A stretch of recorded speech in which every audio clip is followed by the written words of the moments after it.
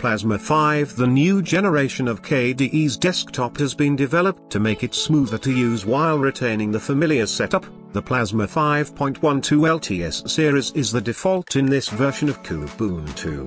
Kubuntu comes with KDE applications 17.12.2 containing all your favorite apps from KDE.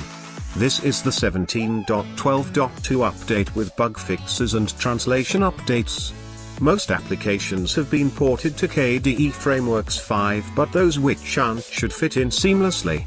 Non-KDE applications include LibreOffice 5.4 and Firefox 50.1. VLC now replaces Dragon Player as our default media player.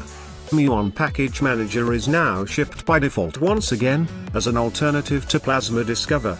Torrent has been updated to the Qt5/KF5 version 5.1. Cantata Qt5 Music Player replaces the unmaintained KDE4-based Tamarack as our default for this beta. This is a music player daemon front-end, so configuration and usage may be unfamiliar. Most users will want to select the basic single-user setup in the first run wizard.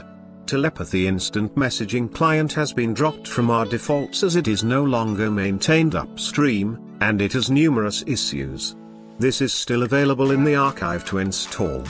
Many other updated applications, such as new versions of Krita, develop. That's it for this video. Don't forget to like and subscribe.